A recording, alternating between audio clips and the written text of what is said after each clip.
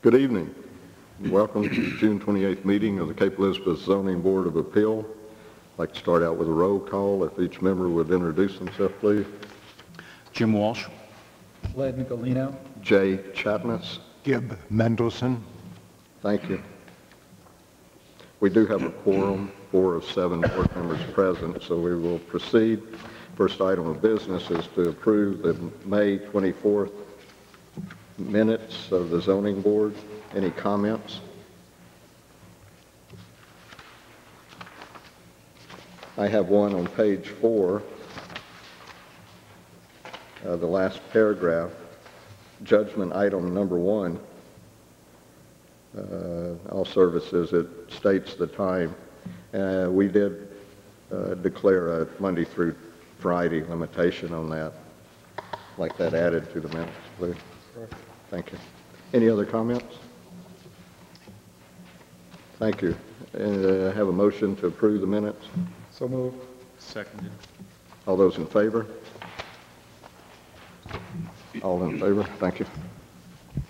First item on the agenda is to hear the administrative appeal of Paul Coulomb and John Fatula and Audrey Fatula of the code enforcement officer's issuance of the building permit for 2 Reef Road properties. Those 2 appellants and appellees have again jointly requested a tabling of this item until next month. Do you have any further information on that? I don't. Regarding that, but they did request. Yes. Now, can we continue to maintain that as an item? Well, or for how long should we? Hopefully, if nothing gets resolved, I'll have to find out what we can, whether we can or not. Okay. So. A request has been made by the appellants and appellee to table this item. Any discussion? Well, Mr. Chairman, I guess that question that you posed, do you carry this, or do you just, does it get withdrawn if it carries over from one meeting to another? I'm not sure what your question is. Well, my question is, to just carry it from one agenda to the next, should it just be withdrawn until such time as they wish to bring it forward? Well, if you withdraw, then you have to go back through and reapply and pay another fee. Okay. This is unusual in that both have agreed. Nobody's, Yeah. there isn't one party that's saying, I want to carry it, and the other one doesn't. So, I guess I don't really see the harm in carrying it. Okay. That's fine. I Something just will needed happen. that. I need that clarification. Thank you. Okay. Do I hear a motion to table this item as discussed? So moved. Second? All those in favor? Thank you.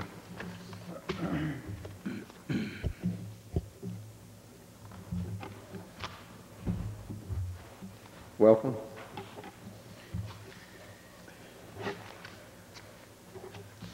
Next item on the agenda is to hear the request of Randall S. Hell, 10 Oakwood Road, tax map U24, lot 18, for a conditional use permit to have an accessory dwelling unit within the existing single-family dwelling.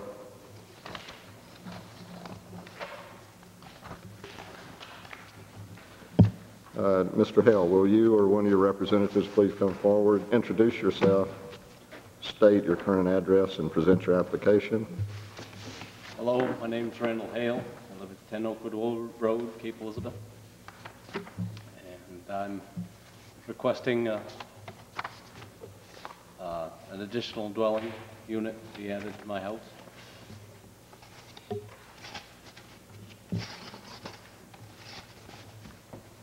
If you would you, you have a copy of your application, I believe? Yes, I do. Would you mind going over some of explain to us your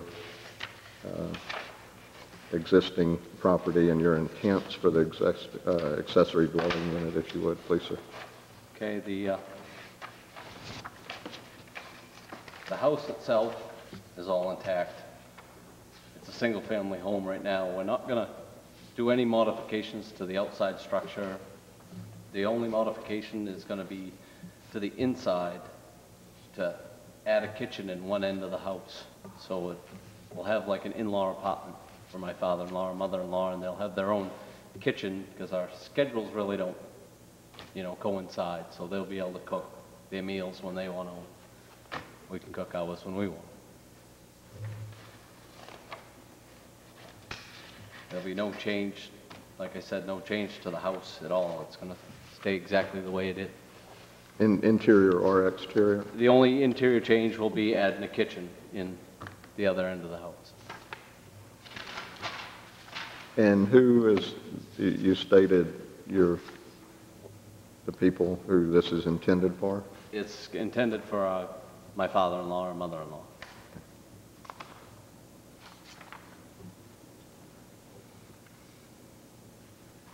Any questions from board members?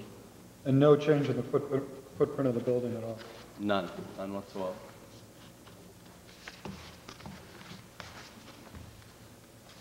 You currently, is that in your front yard or in the front yard of this lot, there's a for sale sign? Is that your, Yes, we put it on the market back, May, I guess, the end of May.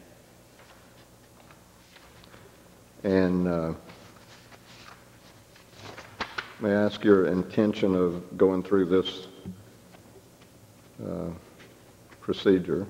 Well, Both the cost and the time involved, our if you're intent intending on was- selling the property. well, we put it on the market, number one, because the market was so good at the time. You make money when the sun shines. So we haven't even had an offer on the property yet.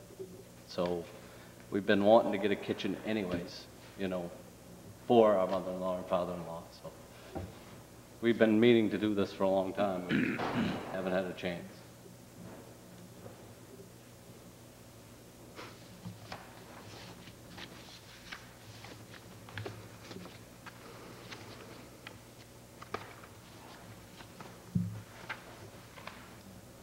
How long have you lived in the property? 5 years. 5 years?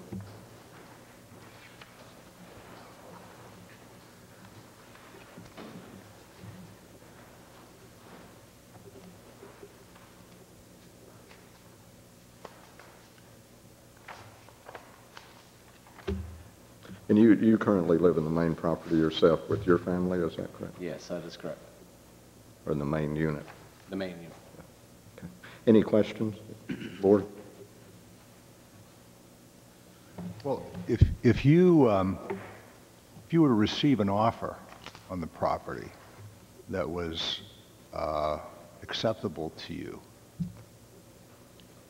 would you accept it? If it was what I'm asking. So your intention, you have an ongoing intention to sell this property? If it sells by the 1st of August, yes. If not, we're going to take it off the market because we don't want to move our kids during the school year. Is it currently listed with this proposed change? Absolutely not, no. So should it, well, and not that, I'm in the real estate business, so I don't know whether I should even address that question, but it seems to me it should be disclosed one way or the other that you're actually doing something like this at this point. I mean, somebody comes in there, well, 2 weeks from now, it's actually a different house if you got permission to do this tonight.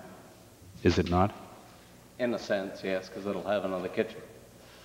So, Most buyers never fail to remind you of all the attributes of the home you're about to buy. yeah, absolutely.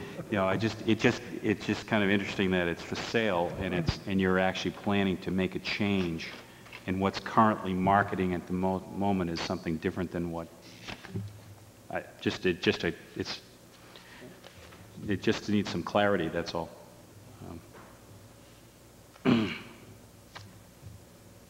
I mean, part of the reason is the layout of the house, Yeah. But if it's going to have another Walk in. if it's going to have another kitchen in it, is it? Right.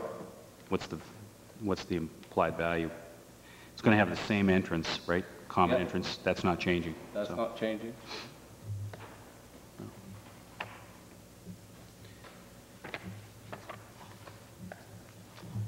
Where are your in-laws living now? They're living with us, They live with you currently. currently living with us.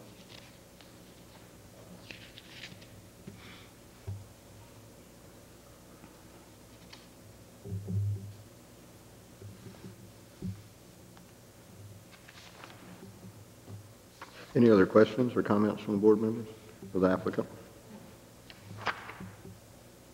Thank you, Mr. Huff. We now open the floor to public comment. If anybody in the audience has any comments in support of the applicant and his desires, would you please come forward? And if you would, state your name, your current address. My name is Kenneth Ford. I live 10 Oakwood Road. I'm Randy's father-in-law, and it is for us that want to make this change. My wife is employed and works kind of crazy hours, and with both my parents in the nursing home and hers, we're on the run all the time, and it's very difficult to run back and forth as far as meals are concerned. You have to go through their house if you want to do anything, so we just want to do this. This was our intent for a long time. It just hasn't been done. We owned the house for, we bought the house in 1972 and sold it to them in 2000. It'll be 5 years this year. So it's for our convenience. Okay. Thank you. Any other comments in favor of the applicant?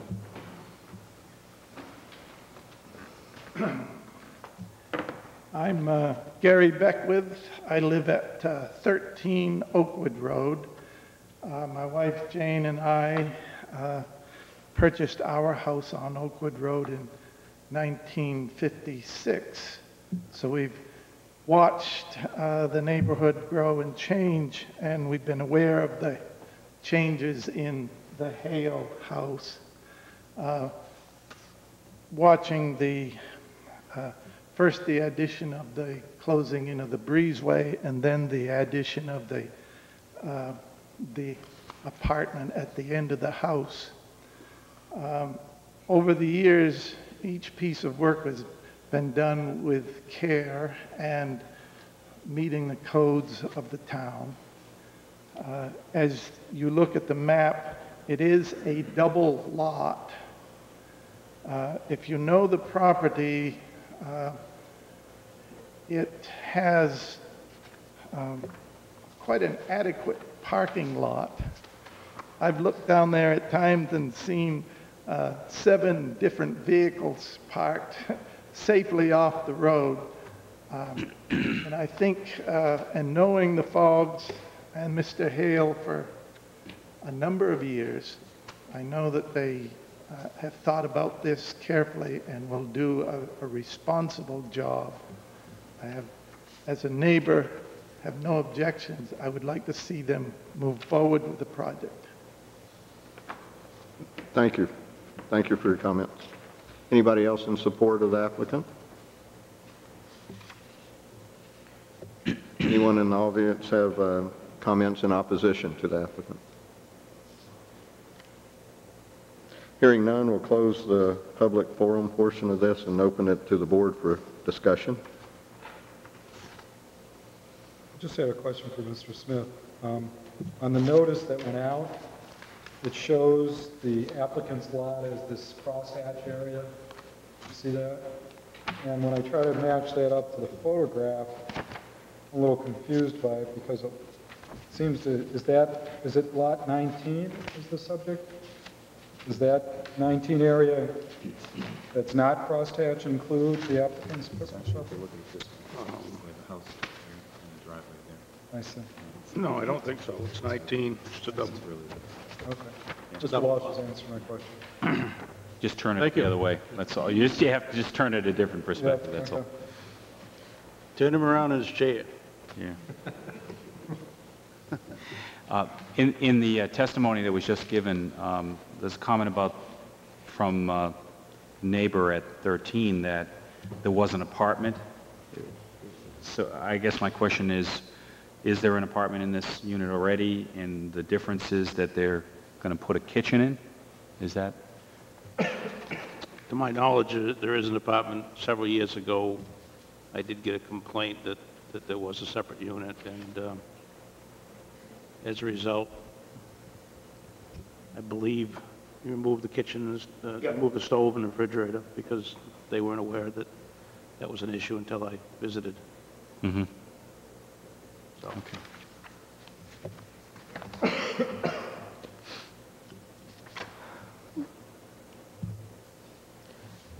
Any other comments? Our ordinance does support the creation of an accessory dwelling unit if certain criteria are met. And this is a conditional use permit. It falls under that description for an accessory dwelling unit. From a size and floor area coverage, it does appear to meet all the criteria.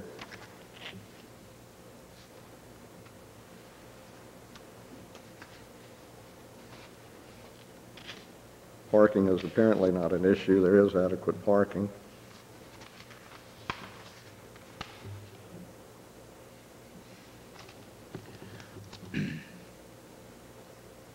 Apparently it is being used currently as desired without the benefit of a kitchen.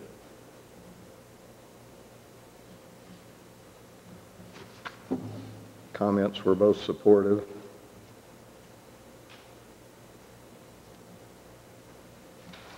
Any other comments?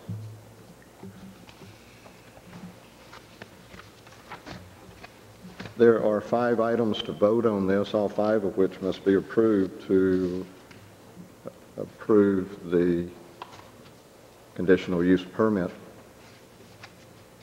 We'll start with item number 1. We'll vote on the 5 items one at a time.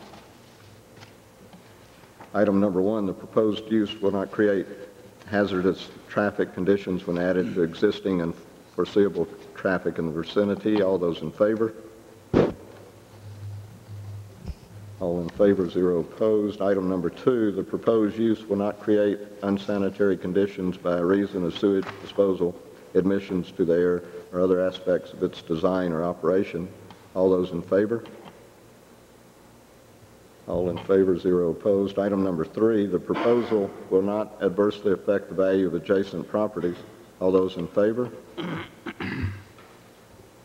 All in favor, 0 opposed. Item number 4, the proposed site plan and layout is compatible with adjacent property uses and with the comprehensive plan. All those in favor? All in favor, 0 opposed. Item number 5, the design and external appearance of any proposed building will constitute an attractive and compatible addition to its neighborhood, although it need not have a similar design, appearance, or architect. That is not applicable. We will vote, though. All those in favor? All in favor, 0 opposed. All 5 items have been approved. May I have a motion, please?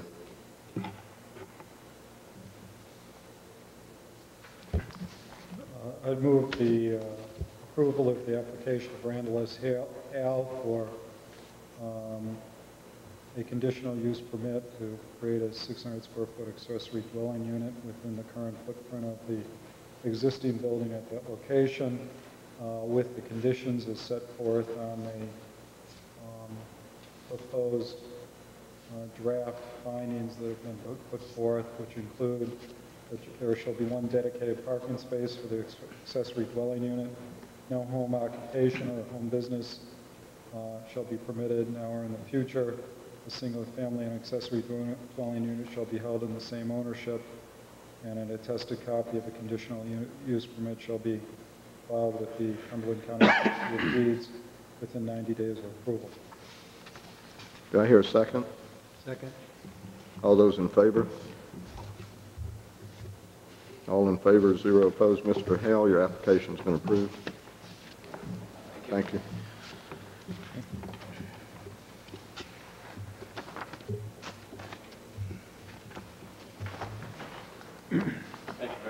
Good evening.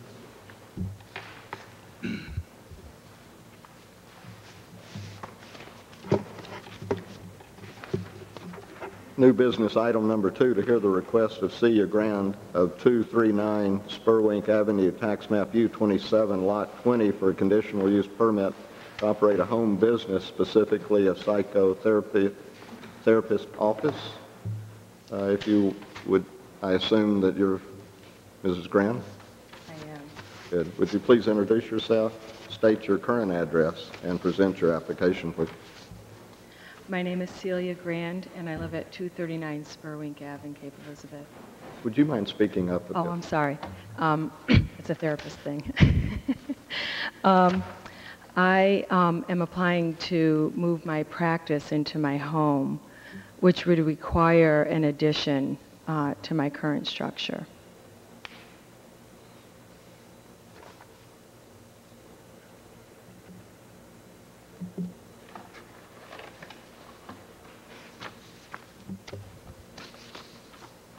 If you would you further describe the nature of your business, the desires of your application or your modification, and so on and so forth?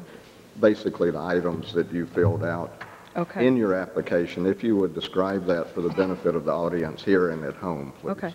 Thank you. I'm a licensed clinical social worker, and I practice psychotherapy, and I work mostly with adults and couples, and that's about 1/3 of my practice. The other third of my practice is that I provide consultation to other therapists from Maine, New Hampshire, and Massachusetts based on my specialty. And the third part of my practice is that I teach currently in the Northeast, but soon to be international, in a modality of psychotherapy. So my practice is actually going to get a little bit smaller than what it is currently in terms of client contact, and increase in my teaching and consultation practice. So a third of my practice is working with individuals who have, most of my clients are high functioning, have life problems. My specialty is working with attachment issues. So I work with people who pretty much are high functioning but don't really feel a sense of worthiness or being able to feel like they deserve what they get, what they have in their life. And a lot of times in how they relate to other people. So that really shows up in relationships. And then the other third of my practice is consultation. I have a specialty in trauma, working with adults who were traumatized as children, who, again, are fairly high functioning. And there's two state-of-the-art modalities that I am a teacher in, and other therapists come to learn from me how to work with people with these modalities. And then the third of my practice is actually not going to be in the home at all, which is I'm going to be on the road. So I want to move home because it would just make my life easier. Could you, you used in your letter, descriptive letter, you used the term high-functioning adults as your patients. Could you describe that for the benefit of all of us, please?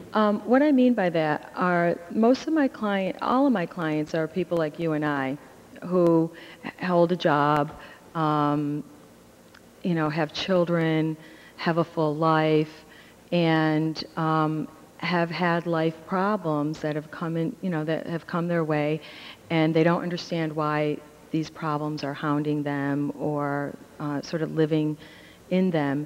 And so, they're not people who have a major mental illness. I don't work with people who, have criminal records or have personality disorders that prohibit me from ever feeling safe myself. So I say they do not. They do not. No. So, and I'm also known in this area And fortunately for me, I don't have to bill health insurance. And so that leaves people who can afford to come to see me as my client base. Does that make sense? On your letterhead, you have a number of license letters. Would you please explain each Yep. one of those? The LCSW is that I'm a licensed clinical social worker. Okay. And the BCD, that's a credential saying that I'm a board certified diplomate in clinical social work. What that means is I've reached a level of proficiency in my profession that I'm recognized at a diplomate level. I had to get recommendations for that credential, and I had to take an exam, and so that's how I got that. And the PA is that I'm incorporated, and when you're incorporated, I'm a C Corp, and when you're incorporated as a professional, that you have to be a professional association versus an Inc. That's just legally. You are the only person involved in this corporation? Yes. Mm-hmm.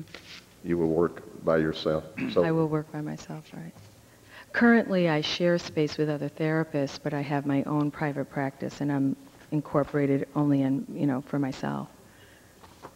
Where are you practicing today? My office currently is on Forest Ave in Portland.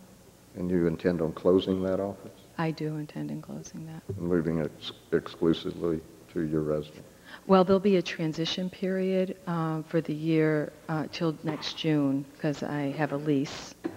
So I'll probably transition once the unit is built. Thank you. Any comments from the board, questions? Yeah, I have some questions. With respect to the application, you indicate you would like to see 6 or 7 clients per day, which would be 12 to 14 trips per day. Yeah. Do we have any evidence of what the current annual daily traffic on that road is? I'm not sure what the daily traffic is, but what I did do one Saturday while I was doing yard work was I stood in front of my house and counted traffic on June 18th from 1:30 to 2 p.m. It was a cloudy day, and there was 115 cars that drove by in 30 minutes. And so my experience is that, and as I watched that traffic, I didn't realize until I watched that traffic that off of Pleasant Avenue, there's a lot of houses up in that little nook. And so there's a lot of traffic that goes in and out. Also on Spurwink, as you well know, we have the dump. We have Perputic. There are multiple home businesses. My neighbor across the street has a home business, and there's a lawyer, there's landscapers, there's the medical center, there's Maxwell's Farm, there's Jordan's, going to Jordan's Farm off of Wells Road, and there's a school on the other side of Spurwink, the Agacusco School. And so there's a lot of businesses currently on Spurwink, as well as a lot of residential homes that go in and out. Bruce, do we have any data at all we can rely on that road? No.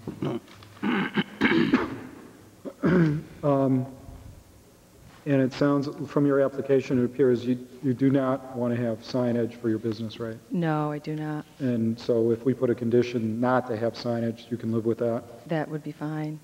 No, because I don't have signage now. Oh, I'm like a very vague on a door, but a client doesn't, want to come and see, they're going to pull up, people are going to pull up to my house and say, Celia Grand, psychotherapist. It kind of breaches one's confidentiality. So I have absolutely no problem with no signage as a condition.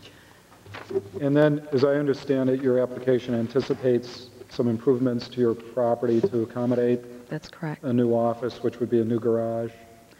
I've been wanting to do a garage, Yep. and so I'm going to add a garage and have the office over the garage.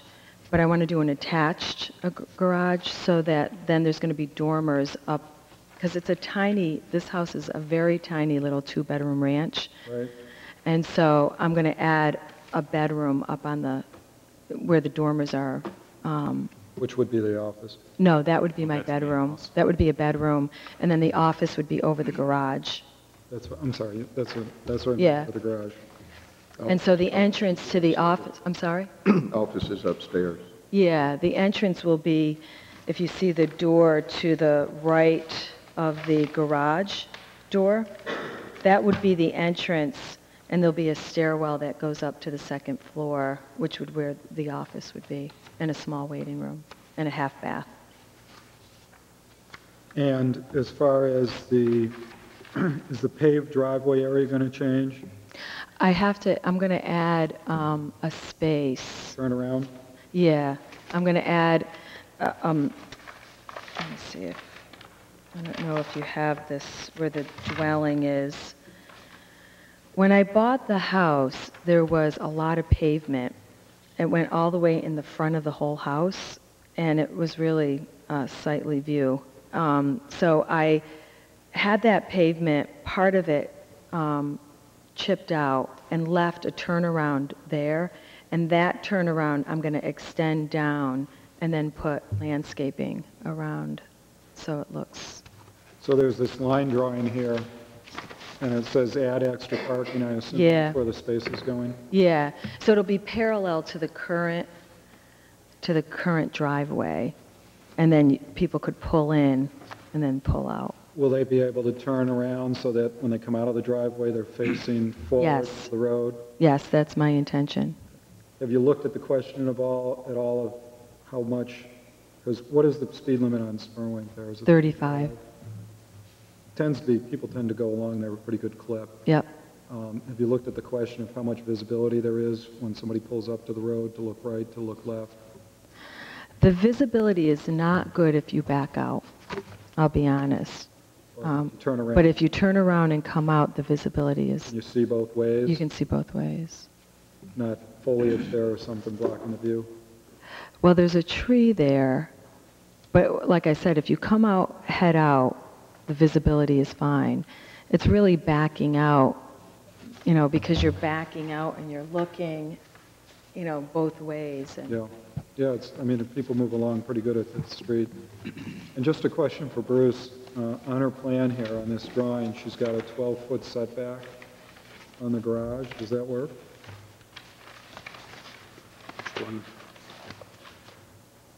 On the plot plan? side setback is 10 feet. 10 feet over there? It's in an RC district, so it's 10-foot setbacks on a non-conforming lot. Yep.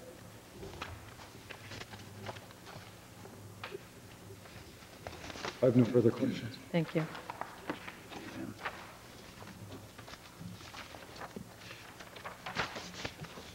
Other than the addition, there's no enlargement of the existing house, is that correct?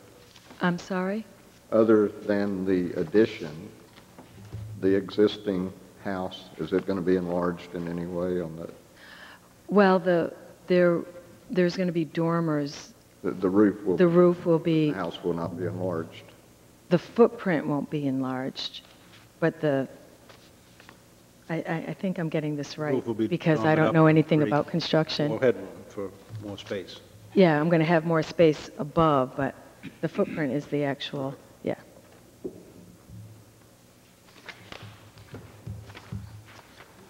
In the application, you talk about the number of clients max per day, and then you mentioned the possibility of groups. Is there enough parking to do a group? Well, I've taken care of that. My groups go from 3 people to up to 6. And the people that I have 6, I am going to sublet space in Portland. I have other therapist friends that I'm going to do those larger groups at their space. But I do believe I'll have enough parking even if I did want to do it. I do believe there's going to be enough parking. So your current intention is to limit the groups to 3 vehicles per session? Yeah. How many parking spots will you have there? 3? No, I think I'm going to have about 5 or 6. Because the way that how I'm going to add will fit 3, and then there could be a parallel, like 3, and the driveway's fairly long. Are you the only person in the house that utilizes the vehicle? Yes. Is there currently on-street parking? Does that take place in your vicinity? Is there on-street On parking? the side of the street?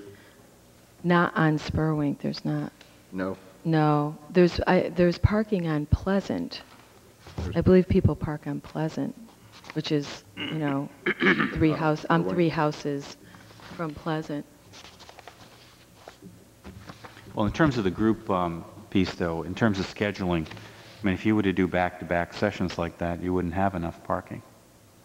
Is there a time between sessions? I mean, not trying to get into how you schedule your business, but it could involve some problems with bringing... Well, if I do groups, that would be a problem, and I would, you know, I would have to schedule in a way that it doesn't interfere, because someone coming to my house and there's no parking for my client, it doesn't make sense for me to go back to back like that.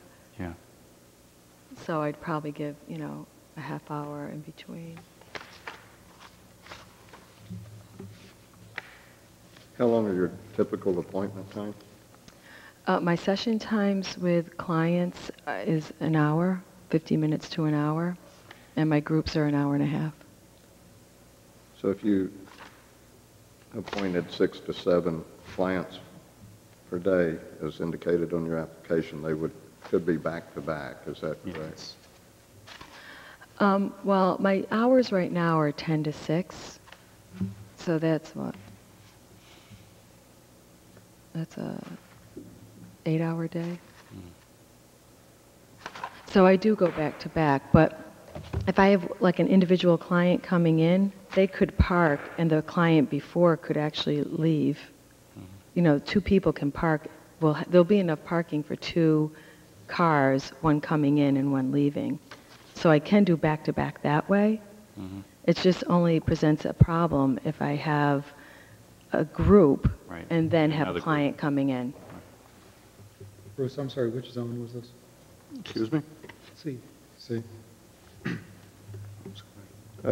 You said part of your job description would be training. Would you be doing on-site training in your house? No, my training is all out of state right now. Is where? Out of state. Okay, so no training would take place? No, like right now I'm training in Boston and soon to be DC. Would you be, as far as patient acquisition, would you ever be using any type of advertising? The only place I currently advertise is in my professional newsletter, which is through the National Association of Social Work just for the state of Maine. Because part of what I do is, which is a volunteer thing, is run some meetings, workshops. And so that's the way that I advertise the workshops, for low-fee workshops for therapists. So that's all volunteer-based, so I advertise myself in that newsletter. And that would typically be to other professionals? Distribution of that newsletter? It just only goes to social workers. It's a newsletter within all the social workers in Maine. Get this newsletter. Which would not be your client base or potential client base? No, they're not my client base.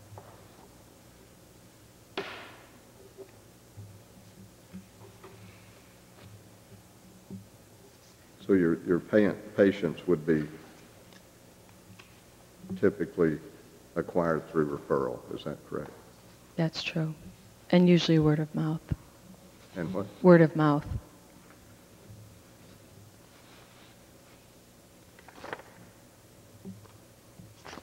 And you've been practicing for how long, did you say? Let's see. 17 years post-grad and 20 3 since undergrad. I have a bachelor's in social work. I graduated in 1982, and then I went to Boston College in 86 to 88, so I've been a practicing therapist since 1988, outpatient therapist.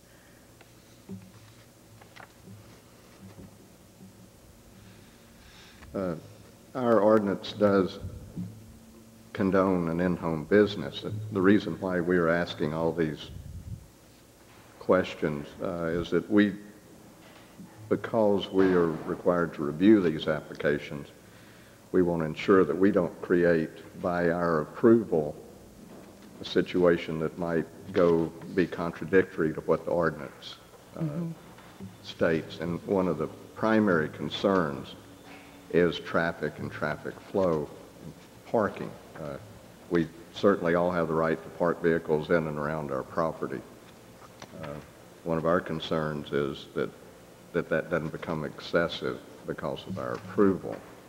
And that's why we're especially concerned about parking and traffic flow, as a number of those questions have been.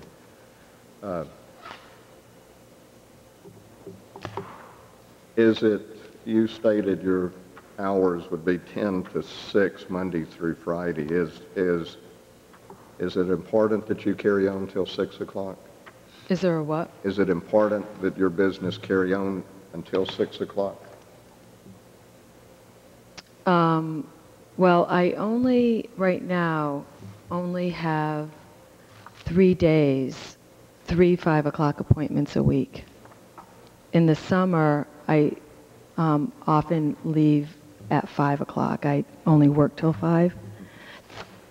So, I only have 3 appointments till 5. Till 6. And what? So it's only 3 hours a week. It's not Mondays and Fridays I don't work till 5. Fridays I don't work usually after 2 at the latest if I have to. And Mondays I only work till 5 o'clock. And would you describe your appointment times as being fairly precise? Would an appointment that starts at 5, would it for sure be through at 6? Or do these typically run over, run short, or how do your appointments? They typically run till 6 o'clock. I only run over if I have to, but it's not a common practice to run over. So the nature is not that it would need to run over. Right, that's correct. Where it fits. Setbacks for a seat. Any other questions from board members? Well, I have, I guess, several questions in a matter of review, if I might, Ms. Grant. Just to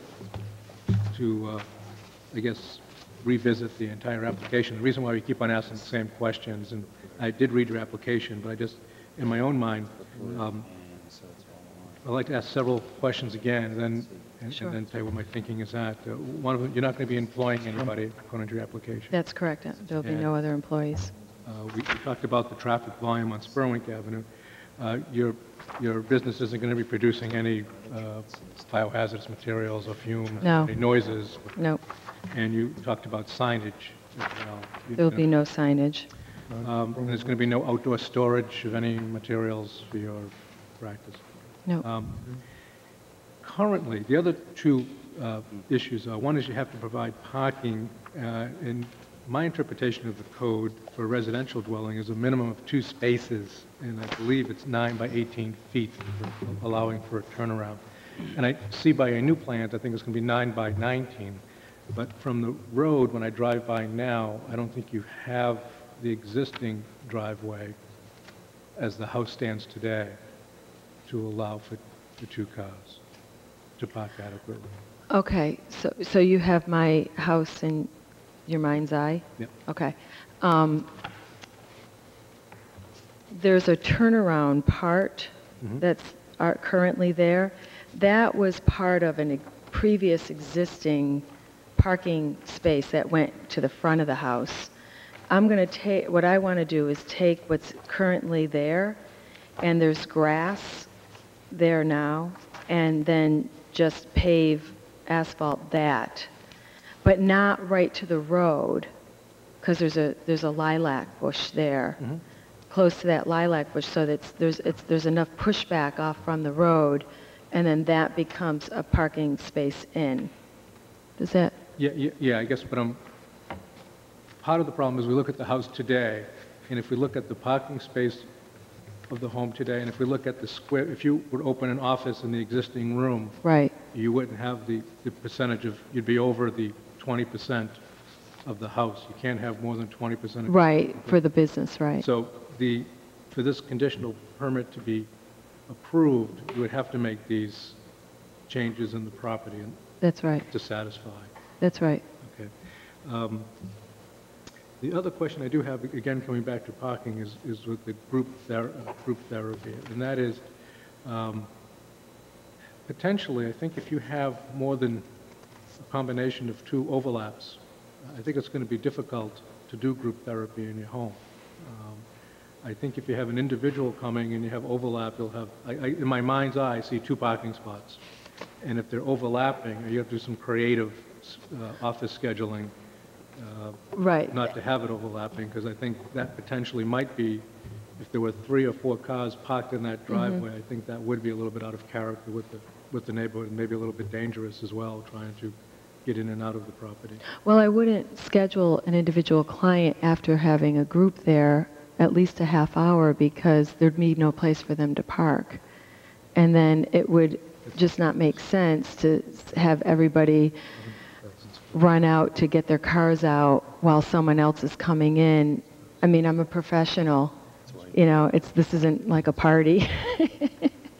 So, you know, I would want, you know, when my clients come to me, you know, I want their safety, you know, their safety coming in and out of my driveway. I don't want the liability, and I don't want the car accident. I work a lot with car accidents, actually, so I know what happens. And so safety is an issue. And then if someone's coming, you know, to an office, you want them to feel like they're comfortable, that it'll be comfortable. And, you know, when you go to talk to somebody about your problems, you want some things to be a given, like it's going to be safe, it's going to be okay, it's not going to be a hassle. So I have to, just as a business person, not even in a parking person, I have to think about what's best for my clients. Because if I don't make my home office a place where people want to come, you know, and also to get people to come to Cape Elizabeth, because believe it or not, coming over the bridge for a lot of people is a big, you know, condition to come see me. So I have to make my space a place where they want to come to, as well as come on my reputation. So if I have the reputation like, oh yeah, she's a great therapist, but boy, it's a pain to go see her, and it's a pain to get in and out of her house, and, you know, and I don't bill health insurance, I'm losing a client base. So I have to think of it as a business person in addition to what the town wants. Okay. Thank you.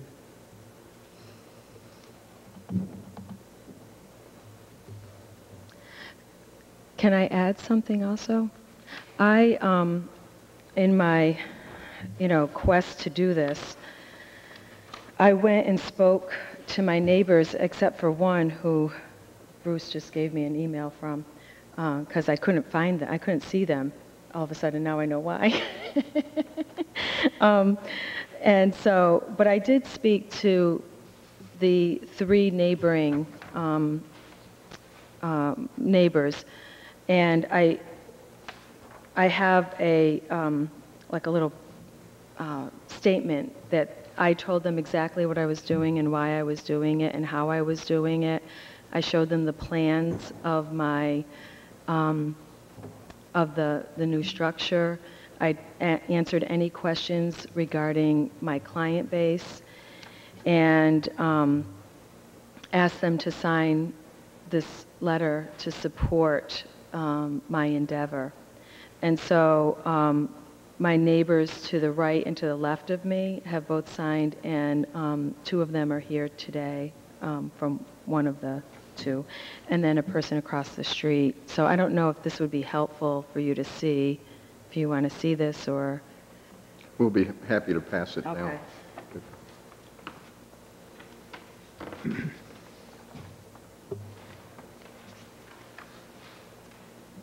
In your business, are you at all involved with either storing or dispensing any type of medications at all? No. Okay. Mm-mm. I didn't think I'm not so. licensed to do that. I didn't think so. I wanted to know for the record.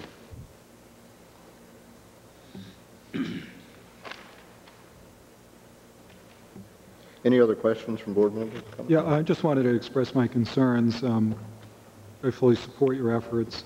The one thing that does trouble me about that road is that it's very hilly. People really buzz along pretty quickly along it. There's no parking on that road. And in my estimation, it's one of the more dangerous roads to pull out onto around town. So, you know, regardless, if this is approved, assuming it's approved, you know, I would certainly encourage you to do whatever you can to make people aware of that danger and ask them to turn around and go out in the street face Absolutely. first. And also, so that, you know, I would encourage you to do whatever you can because we'd hate to see an accident over there. And then the other thing is, our duty is to rule based upon the evidence that we have before us. And the presumption or the fallback, the safe harbor, so to speak, is if we approve you to allow 10 trips per day, and you've asked for, as I understand it, slightly more than that, 12 to 14. And my understanding is we need evidence of the traffic count above what we've currently, to establish the sufficient volume of traffic to justify going beyond the threshold. So, I mean, unless other people feel, see evidence that I'm not seeing, I don't see any evidence that would justify us to go beyond the 10 trips per day, which would be 5 client visits per day. Now, it doesn't mean you can't always come back and amend and present the evidence to establish a higher number, but based upon, you know, I don't feel comfortable that based upon watching traffic for a half hour, we've established the evidence sufficient to justify higher than that. I don't mean to contend, but it's confusing to me because the first part of your statement is saying that it's a busy road, one of the busiest in Cape Elizabeth, and then not having evidence that it could justify 4 more trips a day than do you know what I'm saying? Like, so if the trips are 10. But I think the standard is 2%. Maximum allowable increase for the business is 2% of the current annual daily traffic, or 10 trips a day, whichever is larger.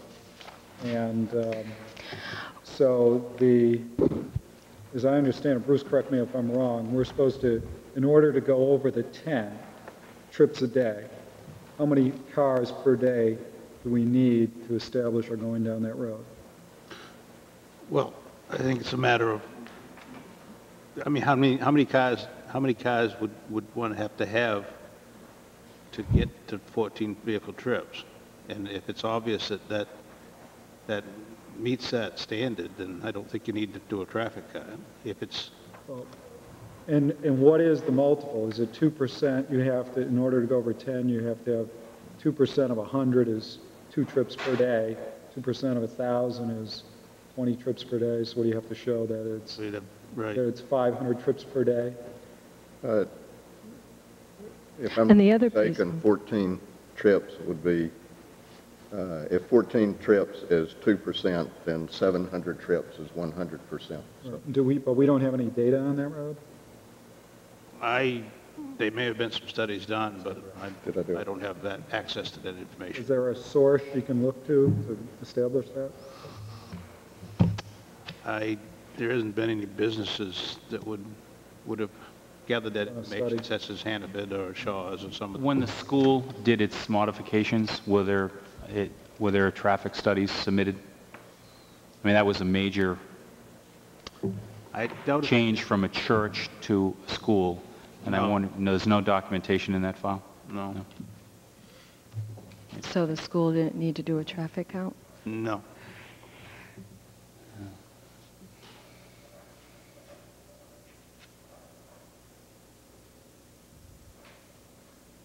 Well, we could give you the number of golf rounds that are played at Praputic. That might help you with at least how many folks are, That's a good way to doing it. I mean, that's one source of information we probably could get easily. Would tell you how many cars I think On that, any given day. on any given day. You've met the 700 right there. Yeah, absolutely. I mean, if you just use that number, you definitely, and then if you took the transfer center and figured that out on a, you know. And the sales at I mean, Maxwell's. it's you know, it well, I probably. think there's a reason for the 2%, and that's when there's an issue with a road that's not necessarily a collector or arterial or something that's a local road, and that's where it becomes a lot more crucial. Or if she was asking for 100 customers a day, then even on this road, that might be an issue for traffic. So I think you have to look at the situation and the traffic that's already generated, and if it's obvious it's not going to exceed that, then I don't think that's an issue. But So you think we're comfortable assuming that there's at least 700 trips on that road a day? I would think that's a logical assumption. Can you require that they come out face first, though? I mean, I owned the house at 2 Pleasant Avenue on the corner for the last 3 years, and it is a difficult street. Pleasant Ave is difficult. The parking on the right across from my house was difficult. You couldn't get around the corner. It is a very, very difficult road right at the section where you happen to have your home. Well, I think Is there a way that we can require that? Mr. Galino's statement that strongly encourage, I would think that the applicant would, That's as far as you can go? well, you can require it, but you can't, she can't control her client Yeah. when should we close her down because the client said that that person had to turn around? I guess that would be kind of a dangerous, Yeah, okay. It is a tough road. and I don't know who would police that either. I mean, That's not in the don't know job if you description? ticket or No. what for that. Put a speed limit on that driveway.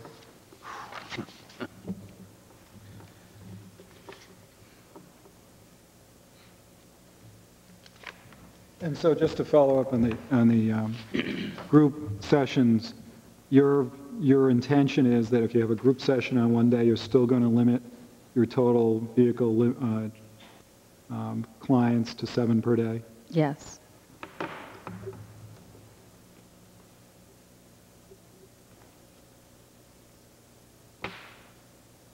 Any other questions, comment for the applicant?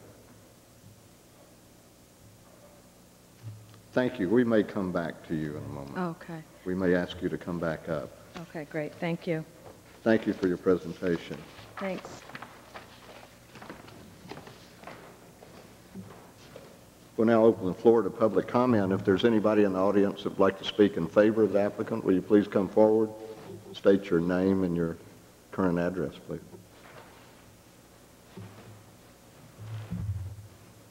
Hello. I'm Jane Slovin. I live in Portland at 12 Merriam Street, and I'm a colleague of Celia's. I've known her for, I think, 8 years now. I'm a clinical social worker. I've been in private practice for 20 years. Before that, I practiced law for about 7. I just want to say that Celia's coming to the area has been tremendously helpful for the clinical community because of the skills that she has brought. And so that's really what I want to say. I want to say also that her character is wonderful, that as a clinician, the work she does has been amazing, that she's galvanized a whole segment of the clinical community around working with the particular protocol she uses, EMDR and trauma treatment. She's single-handedly trained an enormous number of clinicians. We now have a local group of clinicians that meets, that has local conferences twice a year, and other people that come into Portland, bigger names in that community who have presented. And what that's done in general for people in this area, I think, has been tremendous. So the everyday kind of traumas that many people experience, like car accidents, can leave people with fears about getting back in the car, or hyper reactions when somebody in front of them is stopping. Those kinds of issues are dealt with wonderfully with this particular protocol, along with all sorts of other traumas that people experience in their life. The consequences of medical emergencies, police officers in the line of duty, many other professionals who experience trauma in different ways. And so I know that Celia's groups, and particularly the one she's probably talking about here, her groups are generally for other clinicians who are doing training. So that's what I have to say. Thank you for the opportunity. Thank you for the character reference. Any other comments? Thank you. Hi. My name is Jonah Rosenfield, and my wife Kristen and I live at 243 Spurwink Avenue, which is the house just to the south of where Celia lives. It's the house on the side where she would be building her addition. I just want to say a couple things about Celia while we're here. And number one is that when my wife and I moved into our house in 2001, the people that were living in what is now Celia's house, I believe were renting the house, and it was a fairly run-down, tiny house. And the first thing that Celia did was make huge improvements into the way the house looked. And she did a lot of landscaping and interior work and painting and all this kind of stuff that just made it a really cute little house. And we've known since she's moved in that she's wanted to expand the house and make it more of a, right now it's just a single-story, 4 or 5 room ranch, and we've known that she's wanted to make more improvements. And my wife Chris and I feel very comfortable with the types of things that she's done to the house so far and what she would do in the future. Another thing I want to say is that Celia isn't just a neighbor, but she's also become a friend of ours. When we're out of town, she looks at our house. When she's out of town, we look at her house. And it makes me feel very comfortable to know that she would be spending more time in her house if she moved her home office there. My wife is going to have a baby in August, and so it's kind of nice knowing that somebody like Celia would be next door doing stuff. And I just have, just want to let you know that I have full faith in her as a person, as a professional, and from what I've seen as a home decorator and improvement person, to do things that would be very consistent with the area and actually improve the area. That's all. Thank you. I have a question. You're the property to the immediate south of the lot? I believe so, yeah. Okay. You're adjacent to. Mm-hmm. Could you describe your feel for the traffic? Actually, I'm glad that you mentioned that. Since that was a major topic of discussion. Yeah, I'm glad that you mentioned that, because one of my last plea to be that if you don't do a car number study, please do a speed survey, if possible. You do what? A speed survey, if possible. Yeah. The first thing that our neighbors, Jim and Pat across the street, told us was never back out of your driveway. When we bought it from the Davidsons who lived there before us. And when they see us backing out of the driveway, they actually come over and chastise us. There are a lot of cars that come through. We do still feel we moved up from Boston in 2001, so it does still feel like a rural road. But there are a lot of cars that go on the road. It's not a tremendous number, but it's certainly a lot more than what 14 extra trips would do. My major concern is the speed. What about sight vision? It's from her driveway? Right. Since you're a neighbor directly next door, is line of sight vision an issue for you? For me backing out, it's an issue. We have a rhododendron bush that's on the south side of our driveway as we're pulling out. But then it's clear all the way through Celia's front of her lawn to, I think, another bush on the other side of hers. So we have very good vision on the north side or on the left side. But the road does turn right before Celia's house.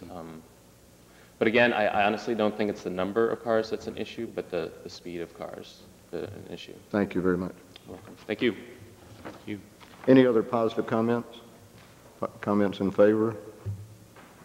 Anyone like to speak in opposition to the applicant? Please come forward.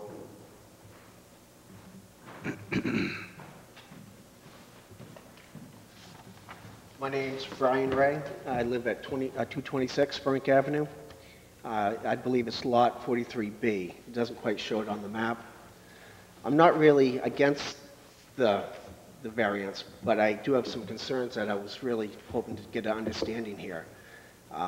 my knowledge of psychotherapy is very limited, so I did a little homework online to try to get an understanding of what type of clientele might be coming past my yard. I have an 8-year-old daughter, so the idea of schizophrenics or clientele of that type would make me very nervous. You know, they could be walking by or whatever. Well, let's go play with those kids instead of going to a therapy class. So I'm really here to get an understanding and raise the question, what type of clientele are we really talking about? So what her presentation did for me is it gave me a good understanding that it's more of a higher end professional. Was it accident type? But I still, you know, it's like anything. You know, if you have a child, you've got to ask the question, what type of people are going to be coming into this community?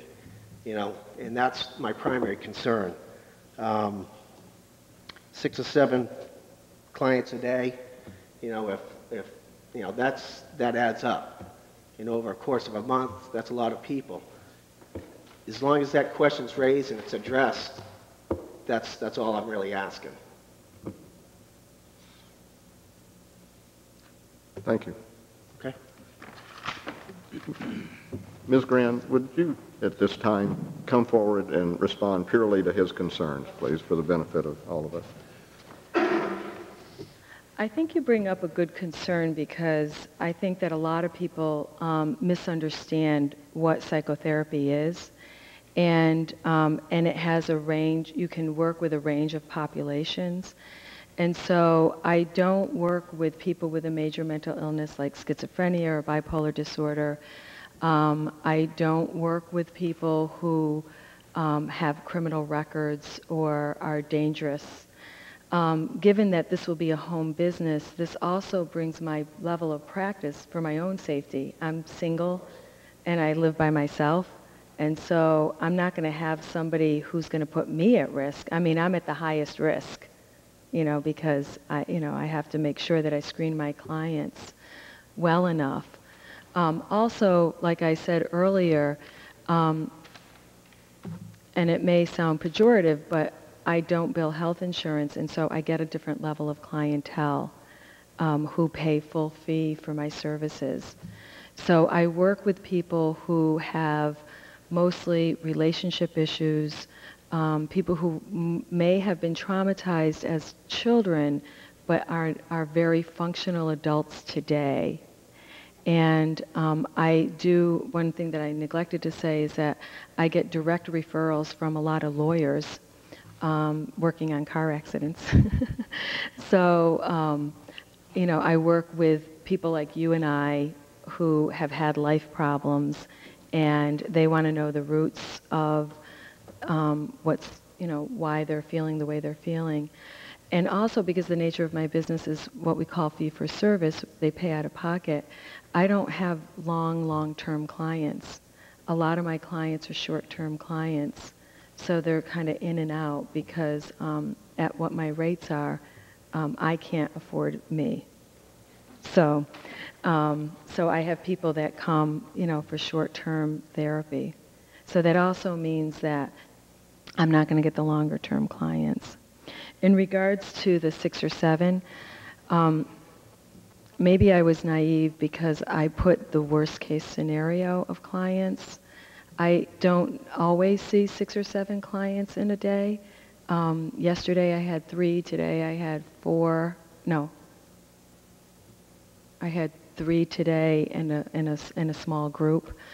Some days I have 7 clients and some days I have, 4, 5.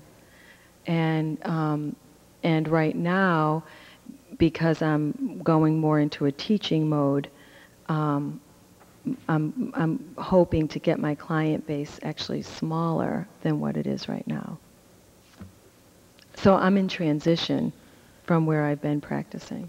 Thank you for that response. Okay.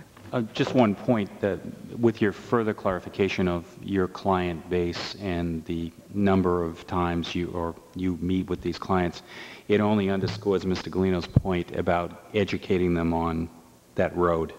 Absolutely. Somebody's there that's 6 or 7 sessions, they get to the 7th or 8th session, they understand the road they're coming in and out of. But if it's going to be one time or twice, it's very important that they be educated. It's just we just don't need a problem on that road. I hear you. Thank you. Thank you. Take further comments in opposition from the audience. Hearing none. We did receive an email. I'd like to just briefly touch on the points of that.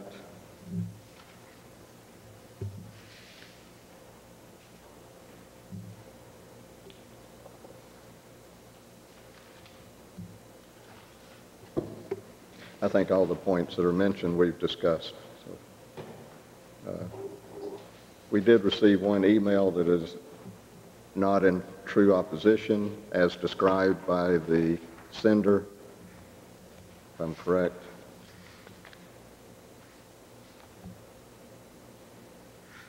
But did have some concerns, mainly about the nature of the business, the busy traffic on the roadway,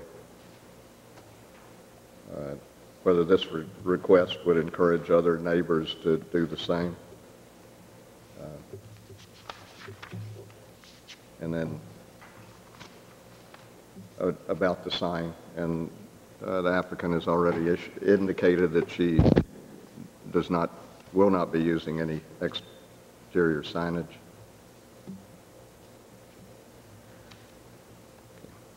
No further comments. We'll close the session to public comment and open it for discussion by the board.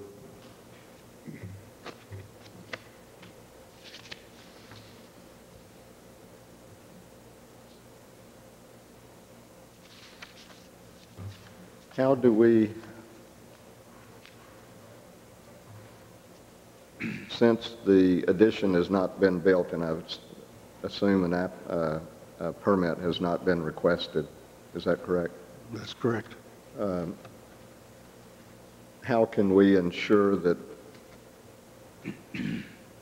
parking and access, driveway, egress concerns are met? Is there any way, Mr. Smith, that we should look at that as far as the pending building permit?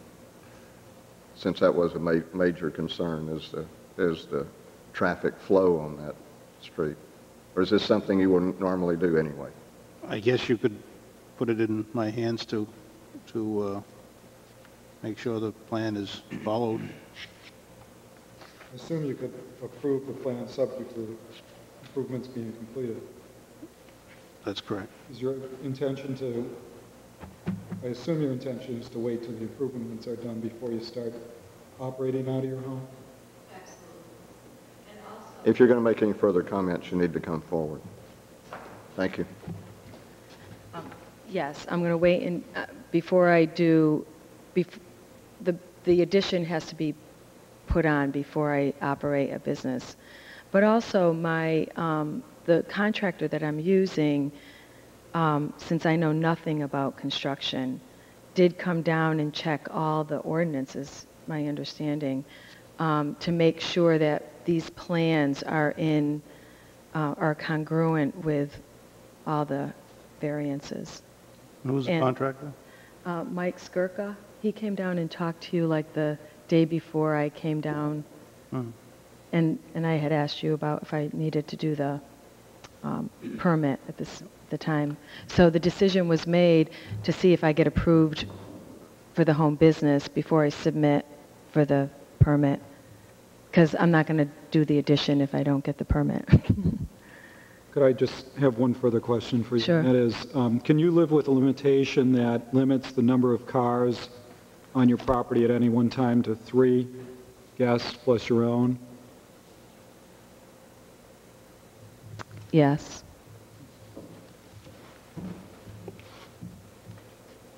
Could you live with any limitation on the hours to perhaps move your hours? You said you're currently seeing clients from 10 in the morning until 6. How significant an impact would that be on your practice if you until 5 o'clock? I think the general, I guess the general concern here is, and one that I certainly share with the rest of my colleagues here, is obviously the potential danger of going in and out of that driveway. And at the end of the day, as Mr. Smith indicated, the ability of this board or anyone else to police how people access your driveway is minimal.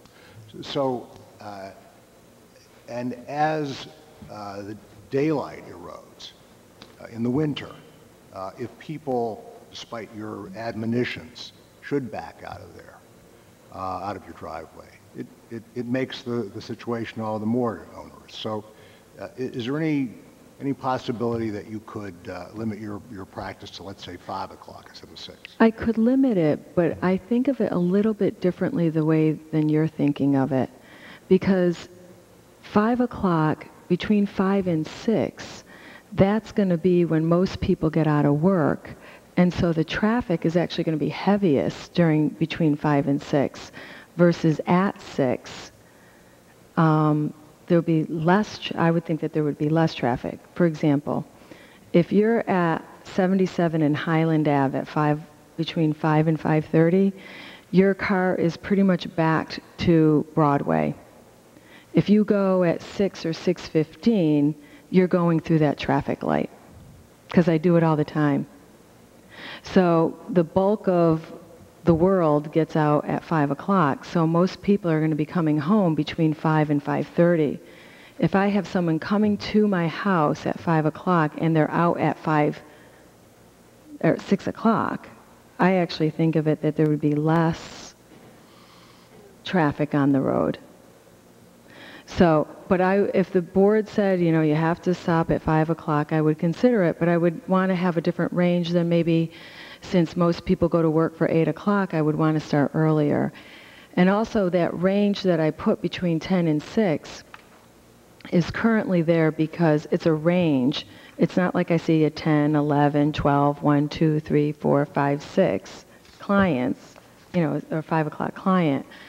So I would want to bump, if you said only till 5 o'clock and that's absolutely what you need to do, I can do it, but I would ask if I could start at 9 o'clock in the morning or 8:30. When you say from 10 to 6, that indicates that your last patient would be appointed at 5 o'clock. Is that correct?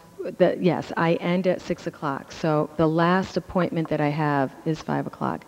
I actually am a morning person, so I prefer to work earlier and then end. And if that's the way it has to be, I can do it.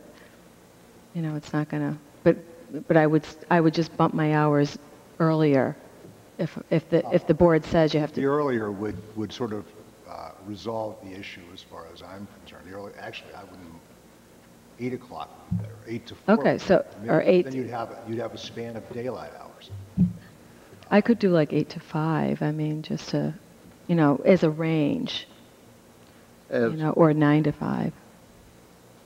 I'm sorry. Go ahead and finish. Oh, just that I can do a different span starting earlier and ending at 5 if that's what was mandated for me.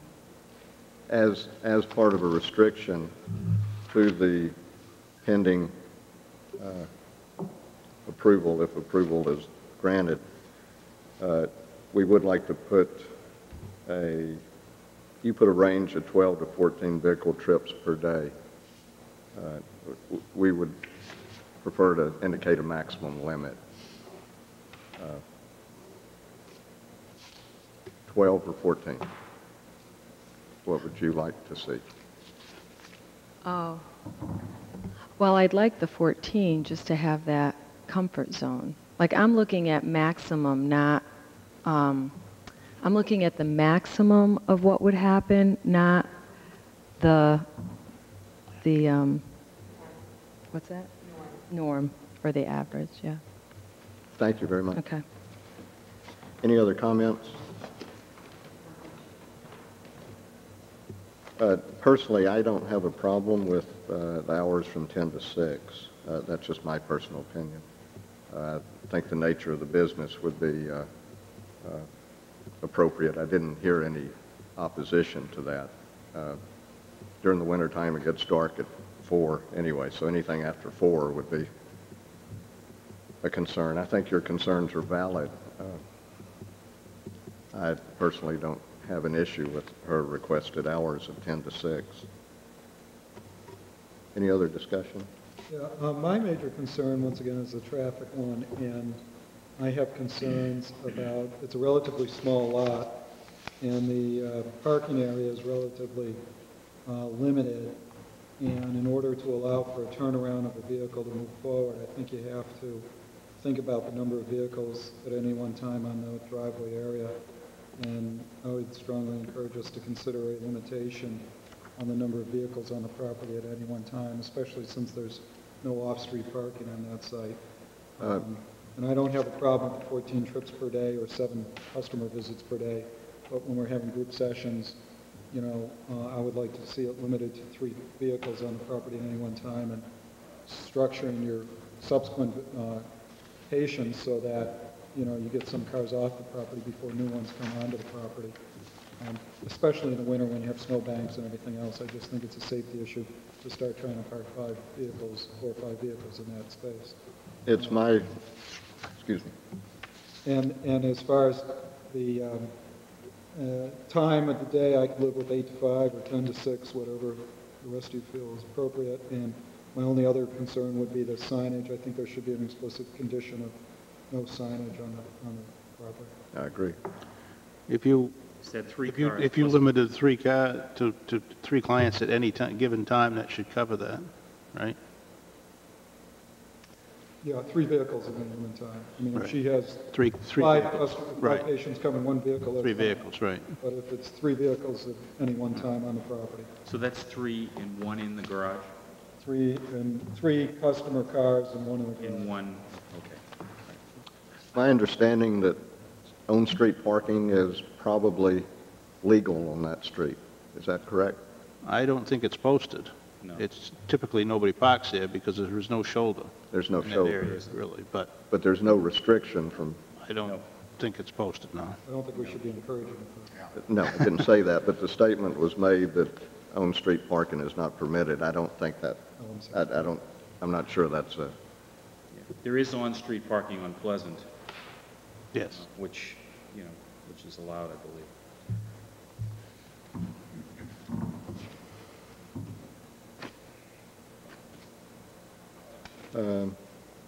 any other comments? Yes, Mr. Chairman. I guess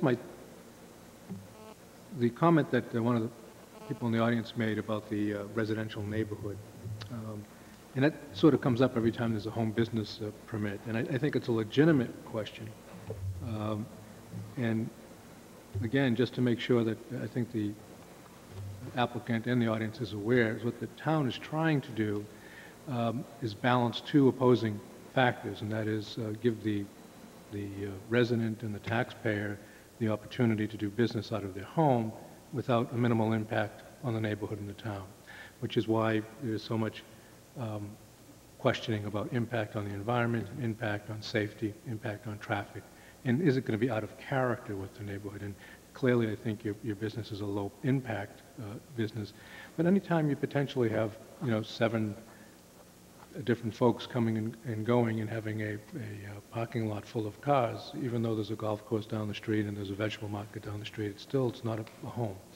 And there are homes on either side of your house. So I think that your application fits within the code for residential C in my interpretation. I do mirror the concern about parking. And the reason I went back to by my reading your map, I think your parking lot is going to be 9 by 19 or 8 by 19. The code recommended parking for home businesses would be 2 spaces in addition to the required parking for the residents.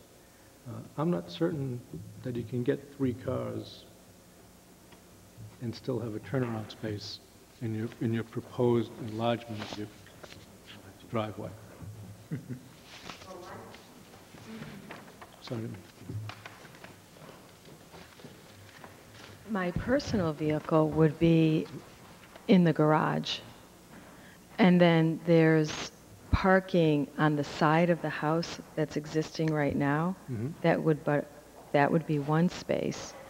And then already existing, there's a little cutout area that you can parallel park or you can park head in.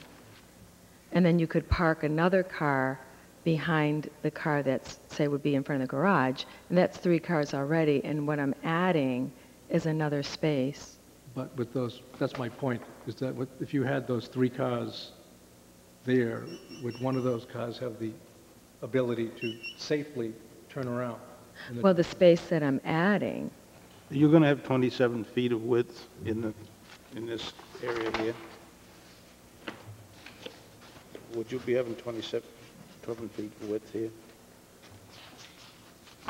well, I don't know how to answer that because Well, I don't that's have, what Mr. Francis I don't is have getting a, at, is that rather than have somebody park in the driveway where it would block a turnaround, if 3 cars can park right. side by side. Yes, right. That's what I'm intending to means you do. need 27 feet, because it's 9 feet each.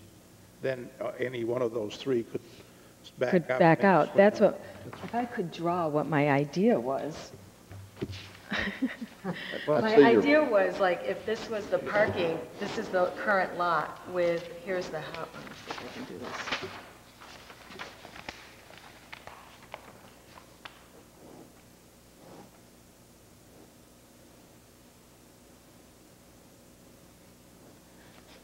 Okay, this is the current driveway right here with this little cutout area, and this is a walkway to my front door.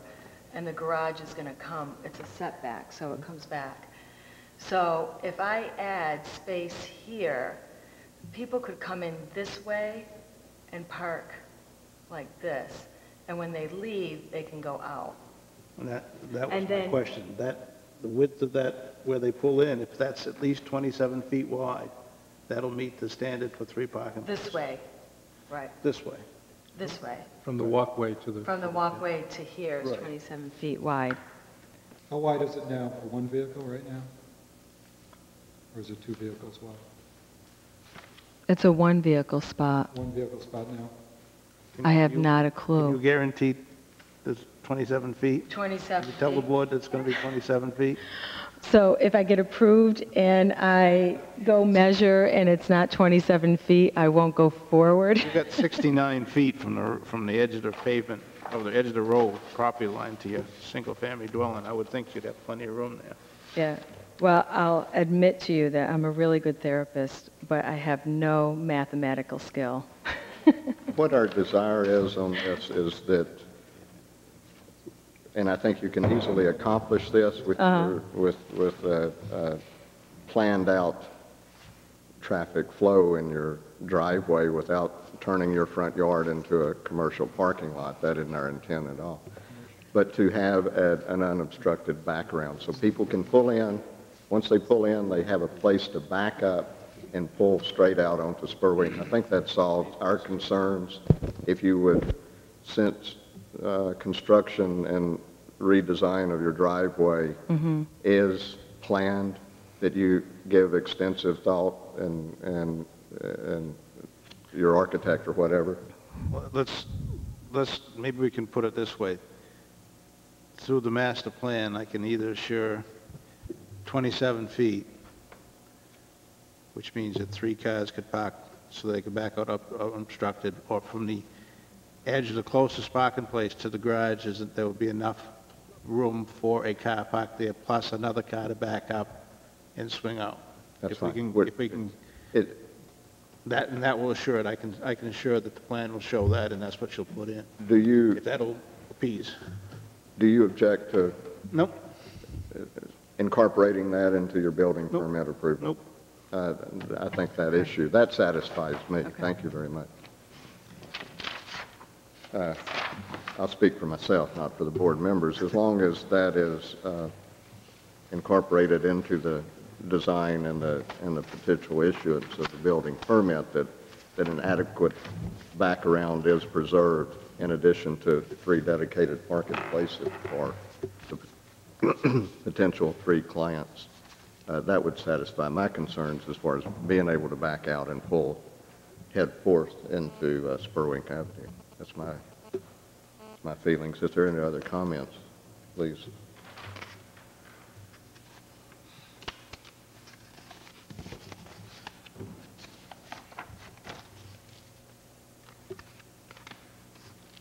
No further comments? Hearing none, there are 5 points for voting, all 5 of which must be approved. Again, a simple majority of board members present is required to approve each one of these conditions. Hearing no further comments, we'll proceed to the vote. Point 1, the proposed use will not create hazardous traffic conditions when added to existing and foreseeable traffic in its vicinity. All those in favor? If we could just have one point of clarification, I assume we're voting on it based upon the subsequent modifications that we discussed in conditions? That's correct. Of three vehicles on the property at any one time. To get to the, am I correct that to get to the condition point, we have to approve? You can do it either way, but yeah, that's customary. Would you feel more comfortable stating conditions up front? Yeah, I think it would just be easier so we know what we're voting on. If you would, in relation to item number 1, would you care to state your concern as a condition? Based upon the discussion and the applicant's consent or modification, I understand that the request is for a maximum of 7 visits, vehicle visits per day, or 14 vehicle trips per day, and a maximum of 3 vehicles on the property at any one time. In addition to her own. In addition. To her own vehicle, right. And you could make a third condition that the parking area be arranged such that vehicles have the room to park 3 and be able to turn around and drive out. Agreed. Are you satisfied with that? Good. With those conditions in mind, item number 1, the proposed use will not create hazardous traffic conditions when added to existing and foreseeable traffic in its vicinity. All those in favor?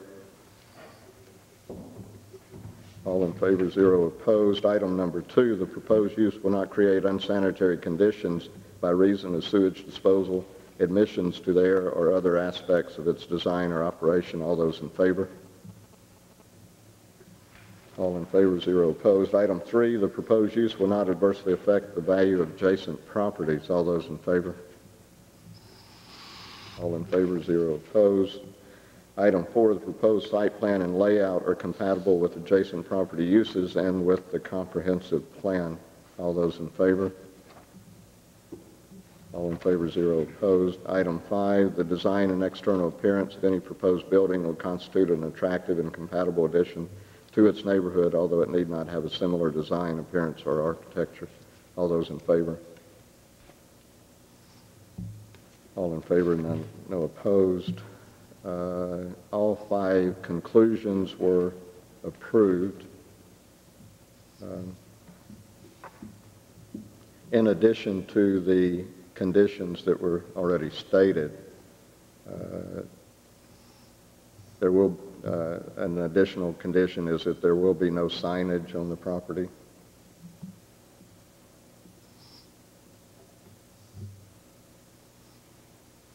And it's, maybe this is assumed that the construction the proposed construction will meet the dedicated home business ordinance requirements. Maybe that's assumed as stated in the ordinance, and I assume that Mr. Smith will take care of that. May I have a motion with... I just offer one further modification, that the hours of operation will be limited to, I guess the final go-around was 8 to 5?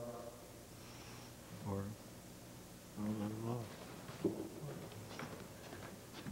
My understanding is there was a mix between the two, you know, one wants 8 to 5 and somebody else said they didn't care if it was 10 to 6, so I'm not sure. We'll discuss that. Okay. I personally am in favor of 10 to 6, and I'd like discussion from board members to hear other 10 to 6 is fine with me, but I understood it was Monday through Friday. That's correct. 10 to 6 Monday through Friday. I would propose that amendment. Well, I think that's in the application as proposed hours of operation. Can I have the flexibility of earlier and then move it towards where I don't work till 6? Like, or I don't is it think going to be very specific that my hours are 10 to 6 and then that's it and that's what I have to approve by, or? Your limiting factor will be your vehicle trips per day.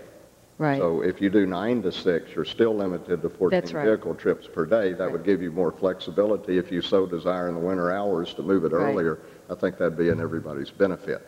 Am I correct in stating that? So really the hours, except going past 6, is the issue. The early hours are not an issue.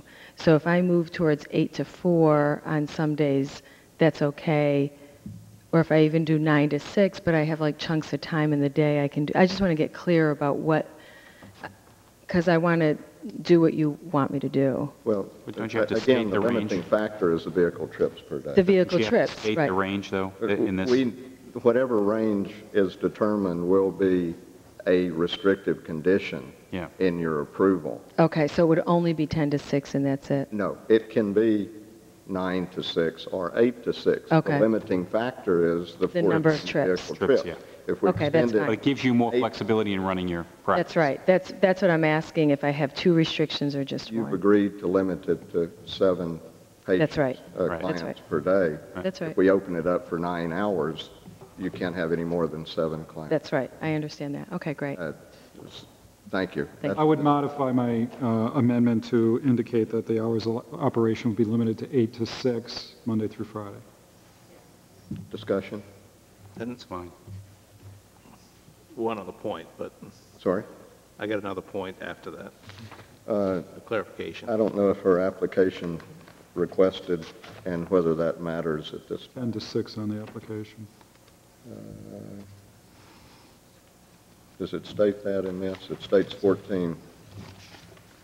I don't believe the hours It does, are requested, are they? I could be wrong. I don't see it on the actual application. Nevertheless, we can approve it then No, it's in without the cover overriding the application. it's in the cover letter.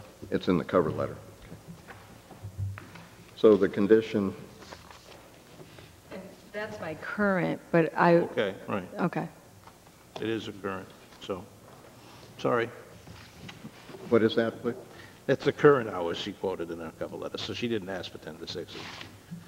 That's where it came from. So what is the consensus then? Should we allow the applicant the flexibility of moving those limited number of clients per day earlier if she so desires?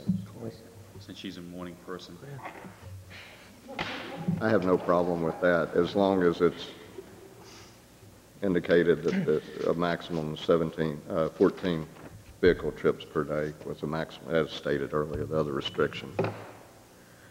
Mr. Smith, you said you wanted to add something. You got it. You got it. That was what I was going to bring up. Conditions as stated, may I have a motion? I'll attempt a motion at the risk of behaving not like a highly functioning adult this evening. In the matter of the application of Celia Grand, who is the owner of property located at 239 Spurwink Avenue, described in tax map U27 lot 20, that the named applicant application for conditional use permit to operate a home business be approved with the conditions as follows, which we have language for. Which have already been stated. Yeah. I have a motion. Do I hear a second? Seconded. All those in favor? Who seconded? I did. All in favor, 0 opposed. The application is approved with conditions. Thank you. Next item on the agenda is communications. I have none. Mr. Smith? Yes, sir. Communications. No.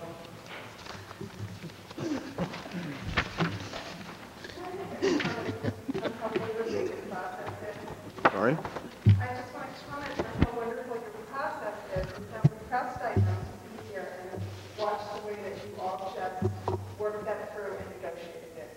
Thank you. It's really impressive to see local government working so wonderfully. We always welcome those comments.